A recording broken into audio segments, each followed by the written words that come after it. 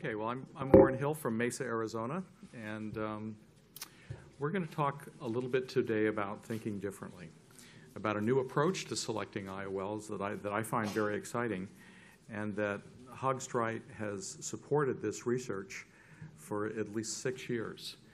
And so this is an overnight sensation, 6 years in the making, so to speak. And it's IOL power selection by pattern recognition. And this offers some amazing opportunities, not only for what we're doing today, but also what we may be doing 6 months from now, 6 years from now, or maybe 10 years from now. Now, a long-term project like this is not something that one person does. This was very much a team effort, and two of our core investigators are here, Dr. Abulafia, also Dr. Goldblum from Basel, Switzerland. And a lot of the work was done by MathWorks, one of the largest such companies in the world, and we also had as core investigators Li Wang and Doug Koch at Baylor University.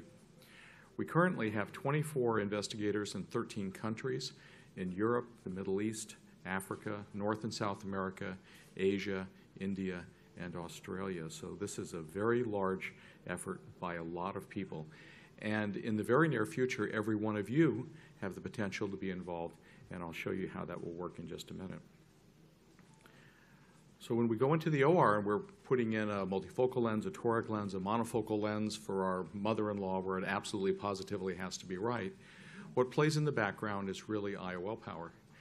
And up until now, what we've done is we put numbers into a formula and we hope for the best.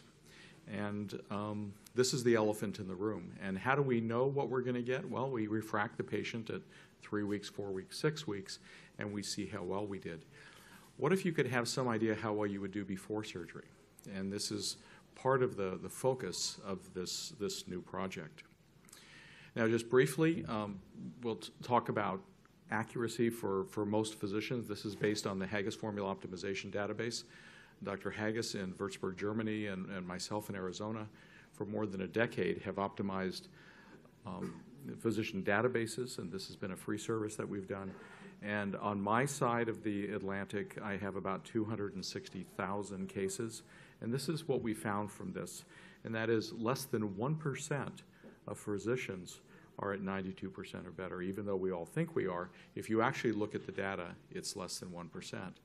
The next tier is 6% within half a diopter, and that's about, that's for 84% within half a diopter, so that's 6% of physicians.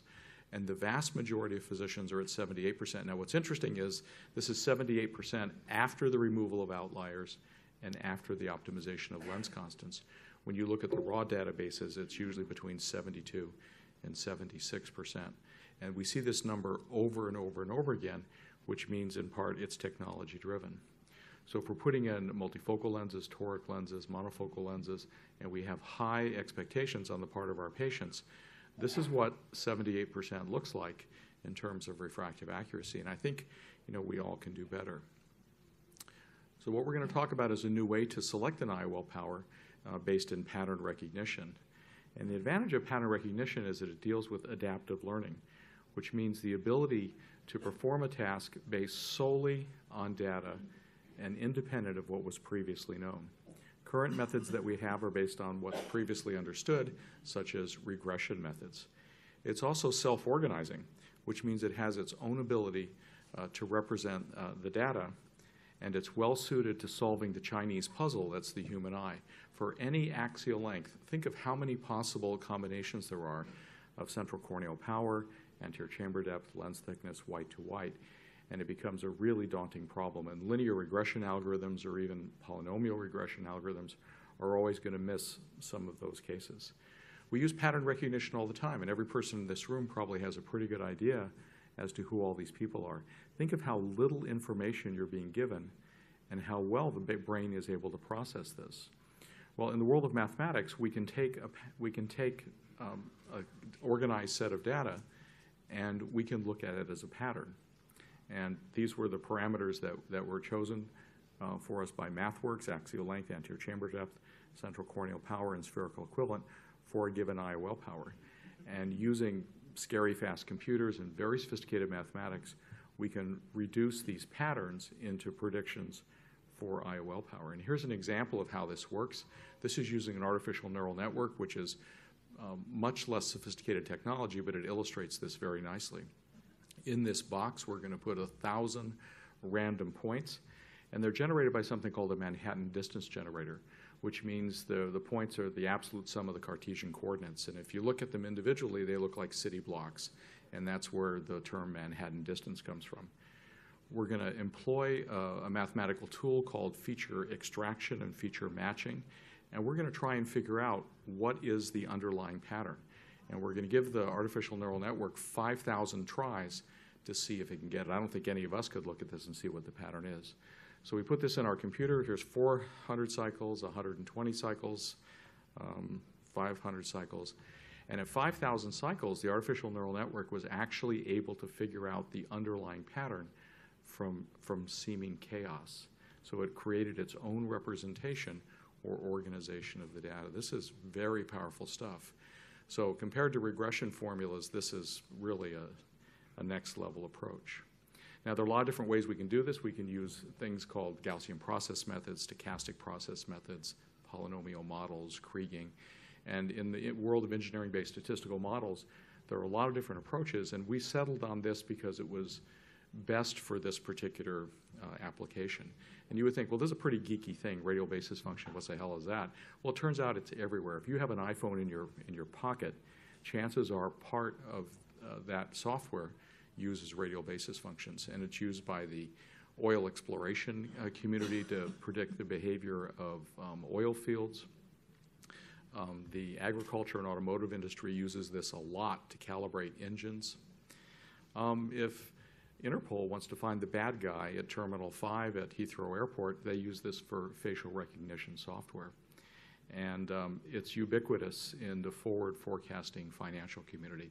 They use this to figure out what the Dow Jones is going to do, what individual stocks are going to do. And you can take sound, which is basically a pattern, you can remove noise and produce noiseless outputs.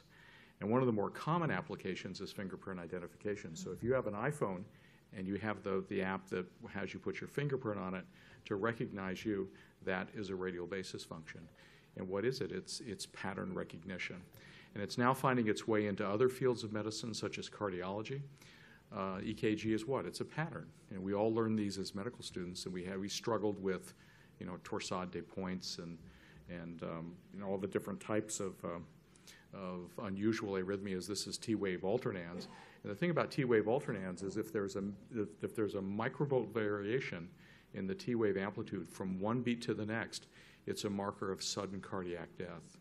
Now, when you have an EKG, the printout looks at the pattern, and it can find things with a lot greater sensitivity than we might be able to do using just our eyes looking at it. So how do we develop this as a calculator?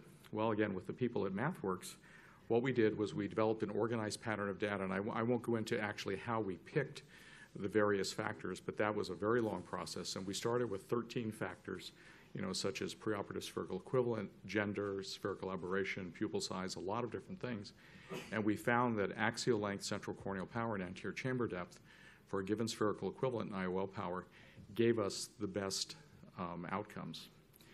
We present this data to the radial basis function activation functions, and then we calculate the difference between what we know the correct answer to be against a training set, against what it tells us, and then through a backward propagation phase, we can actually refine and refine and refine the outcomes, just like we did with that pattern with all those little dots, until we can come up with a solution that does a very nice job.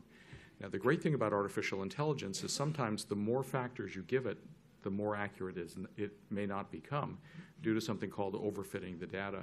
And if you put 13 factors in, it may not be nearly as accurate as it is with 3 or 4, and that's because we're asking the algorithm to actually think, to do a sophisticated form of data interpolation and come up with a correct answer. So I'll share with you some of the initial things we found, and this is where things really start to get exciting. This is 600 and something cases, one of the very first databases we looked at, and the first thing we discovered is that this has no bias. So it doesn't know that 21 millimeters is a short axial length and 28 millimeters is a long axial length. All it knows is it's a pattern. So there's no calculation bias. And it can take a cloud of seemingly chaotic data and turn it into a straight line. Very, very powerful stuff. So we knew that we had something worthwhile. Now, the point of all this, it's a fun intellectual exercise, and for math geeks like us, it's a lot of fun. But the whole point is patient safety and physician confidence.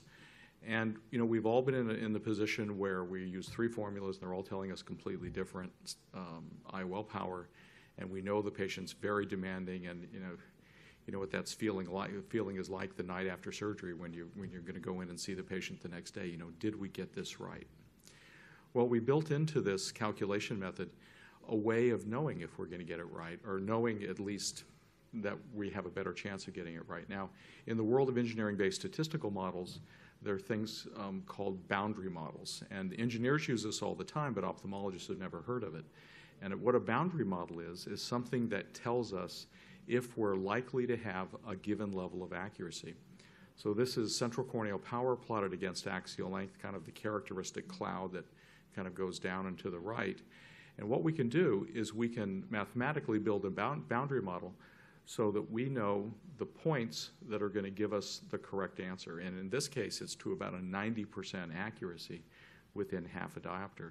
And we can identify those points that are outside the boundary model, and we can flag those for the user. So this is a boundary model for central corneal power against axial length. This is an image of the very first artificial intelligence calculator using just Microsoft Excel as the user interface. And I've shown the 4 boundary models down below, so we're going to calculate for Plano, and these are represented by these little green dots. So here's Plano, here's our central corneal power, here's our anterior chamber depth, and here's our axial length. And you can see that all 4 of these points reside within the boundary model.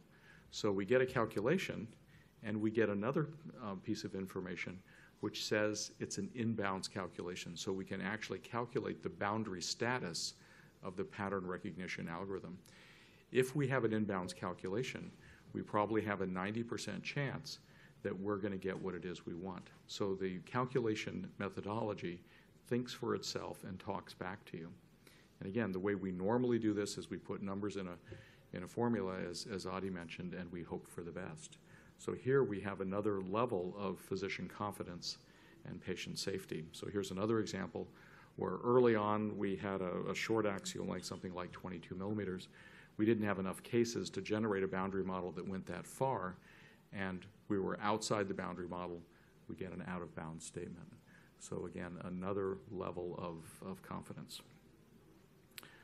So a measurement's only as good as our ability to know what it means, and testing is what tells us if we're doing the right thing.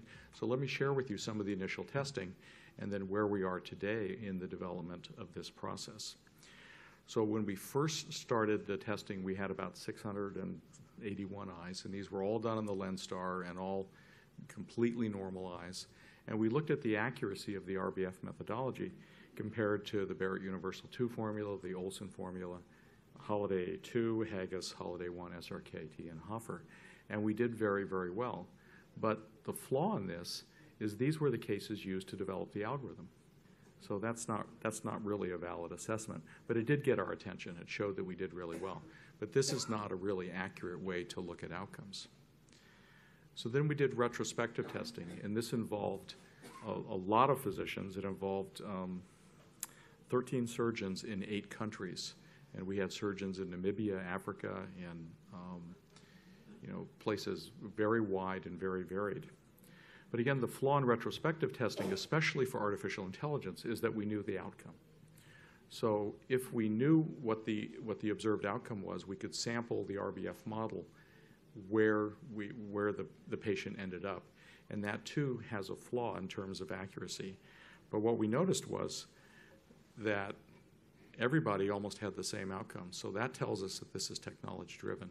So even though retrospective testing may not be the most accurate, the most honest way to look at things from a scientific point of view, we knew we had something special because almost everybody had the same outcome. And remember, before we talked about only less than 1% of surgeons were at 92% or better for half diopter accuracy. The weighted mean value for this group of 3,212 cases was 95%. Holy cow, we've never seen numbers like this before. And then here's our 6% tier. So what follows is prospective testing, and that really matters because we don't know what the outcome is going to be, and we do a prospective test. So let me share with you a recent prospective test that we did, and these were sequential surgeries by 3 different surgeons, Mike Snyder, who is Bobby Osher's partner in Cincinnati, my practice in Arizona, and then Steve Scoper in Norfolk, Virginia. Steve is an amazing guy. He does 3,500 cataracts a year, just unbelievable, and has some of the highest quality data I've ever seen. So let me go through the prospective test, and this is a very honest, very straightforward way of looking at how a calculation methodology does. So 459 cases, so a reasonable sample size in a short period of time. The range of IOLs pretty much mirrors normal human physiology. Very short eyes to extremely long eyes, scary shallow eyes to very deep eyes, and mean Ks, below 40. These are eyes that did not have refractive surgery, up into the high 40s. And then we're going to look at the half diopter accuracy, which in today's world is the current benchmark. So for all eyes, we were at 91% within half a diopter. That's every eye over an enormous range of parameters. For normal eyes, we were at 92%. And remember, we had the boundary model set at about 90%. So this is keeping with what the engineers at MathWorks have put together for us. For axiomyopes, we were 98% within a half a diopter. I have never seen numbers like this before in my career. I've been doing this 31 years, and we didn't even believe this. This is incredible. And then the most difficult eyes of all are the short eyes. We all of us who operate on short eyes, we know that we might get that dreaded 3 or 4 diopter myopic surprise for the eye that took the 30 diopter lens. So here's how we came up with short eyes. So for the RBF method, we were a little bit better than 84% within half a diopter. These are very good numbers. We looked at Holiday 2. I was kind of surprised. It was only about 55%. Hoffer-Q was 75, Barrett 79, and Olson about 81. So it turns out that in today's world, this is probably something new for the short eye. And the short eye is always what's given us the most trouble, hasn't it? And Doug Koch and Lee Wong at Baylor University had a paper at ARVO this year that also confirmed that the RBF methodology had the highest accuracy for short eyes of any calculation method they looked at. So here's something, this is a gift to all of you from Haag-Streit. It's a website, it's a free open access website, and I consider this to be a gift of enormous generosity on behalf of probably the oldest ophthalmic company in the world.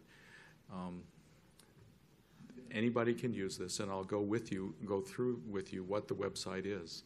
And this is, for those of you who don't have the LensStar, this is kind of a taste of what's possible if you purchase the LensStar. So the website looks like this. It's just rbfcalculator.com, pretty easy. And if you want to know what this thing is, you can click on the little box in the lower right-hand corner. It says, what is this? And it will give you a description. If you're as geeky as all of us are, you can click on this, and it'll take you to the Wikipedia page that goes through all the scary math as to how radial basis function networks work. And you can see actually the underlying methodology behind it. You can enter the calculator, and this is what it looks like. Right now, we're just targeting Plano. We're sampling the RBF model at Plano and giving you a range. As we get more cases, and Dr. Abulafia and I will be expanding the boundary model later this month for the next software cycle, and we'll probably be doubling the number of cases used, and we'll be concentrating on very, very short eyes, because that's always what gives us the most trouble. So we sample the RBF model at Plano, and then we give you this range of about 1 diopter to work with. Now, there's also a statement down below that as to whether or not this is an inbounds indication. So here's an example of what a calculation looks like. So this is a 30 diopter lens, and you can see down at the bottom it says eye parameters inbounds. So if it's inbounds, we know we have a very, very good chance. 90% means if you have 10 cases, 9 of them will probably be correct, and 1 may still be outside. We're hoping that we can do even better. This is the same patient, but one of the parameters was actually outside the boundary model. So even though we got an IOL power, that one parameter, it might have been the anterior chamber depth or the central corneal power, fell outside of one of our boundary models. So it gives you that little caution sign saying that it's an out-of-bounds calculation, and perhaps you should use Olson or Barrett or look at something else. And very often, when you get an out-of-bounds indication, it'll line up with the other formulas. It's just that we can't tell you with confidence that we're going to be at that 90% level, so we'll give you an out-of-bounds statement. Now, the other question is, what lens constants do I use? So we spent the last couple months working with the different companies and investigators for some of the new lenses, and we now have on the RBF calculator website a page of all the different lens constants that you should use with this calculator. So these are the very popular Alcon lenses, including I think the Panoptix trifocal from the South American data. And we have most of the popular lenses for the United States, Europe, Asia, and Australia. So these are the AMO lenses, including the new Symphony. And then lenses that are very popular here in Europe, like the Physio lens or like the Zeiss trifocal lens. So all of the Zeiss lenses are on here as well. And if any of you have a favorite lens and we're absolutely sure of the lens constant, I'll be happy to add this, and you just send an email to info@rbfcalculator.com, and we'll go ahead and add this to the website. Now, this is something interesting. I got this, I think, just yesterday. This is some of the analytics. Now, one of the problems we have in ophthalmology is we're all very conservative. And when was the last time you fundamentally changed what you did in surgery or what you did in your office? If you're like me, you don't change very much. So in the beginning, when we offered something that was completely new and completely different, we weren't sure what the acceptance would be in the ophthalmic community. Well, in the last 17 weeks, we've had 37,000 calculations on the website, and in 1 week, we had close to 4,500 calculations. So this has become popular in a way that none of us could have really anticipated at all, which is very heartwarming.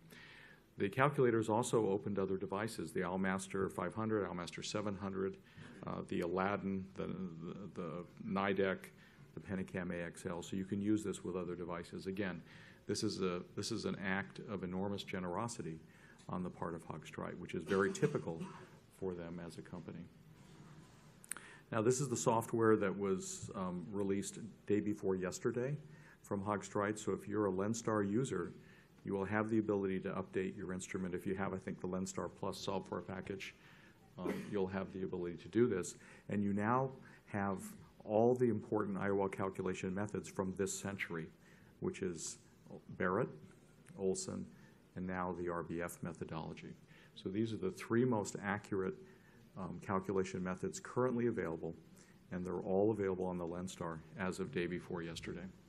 And your Haag-Streit representative can show you or tell you how to do the update for your LensStar. And if you get a new LensStar, then it ships with the instrument. So here's what we have planned for the future. Version 2, which is what Dr. Goldblum and Dr. Abulafi and I have been working on, it will expand the boundary model. It will probably double the number of cases, so you'll get fewer out-of-bounds indications. And we're also going to concentrate on the very short eyes. Version 3 is going to concentrate on extremely short eyes, up to 40 diopters for the IOL. And then version 4 is we're going to be adding low-power lenses of a meniscus design down to -10 diopters. So I think in about a year to a year and a half, this may cover pretty much the full range of human anatomy. And it will be something, I think, that'll be something special. And we'll still maintain that 90% accuracy. So data collection is going to be an ongoing process, and in several months, if you put your email address on the calculator, you'll get an email from me 3 months after you do the calculation asking for the make, model, and power of the IOL and the stable refraction. So all of you can become part of this whole process. And the LensStar cases on the website will be used to expand the boundary model. And unlike older static formulas, This is continuously evolving, so version 2 is going to be different than version 1. It's going to be better, and it's going to be more accurate. And this is truly a worldwide collaborative effort. Every one of us has a stake in this game. And in its current form, this is really just the beginning. We're just getting started. And I'm very excited about, the future of IOL power selection. Just think if you never had to worry about the spherical equivalent of an IOL again. I mean, that would really be worth something. And there are other projects that can come out of this, such as a toric calculator, which we're considering. So this is where we started on this talk, which is 78%, which is what most people have, very capable, conscientious, thoughtful physicians using optical biometry and the older formulas. And this is where we're looking to go. And this is an enormous change. It's a sea change in ophthalmology to be able to have these kinds of outcomes with using the LenStar. So my hope is that this elephant in the room that we all take with us every time we go in and we do a case eventually will kind of disappear and fade away. And we just won't have to worry about this anymore. We can worry about other things like sleeping well at night and being happy. Thank you.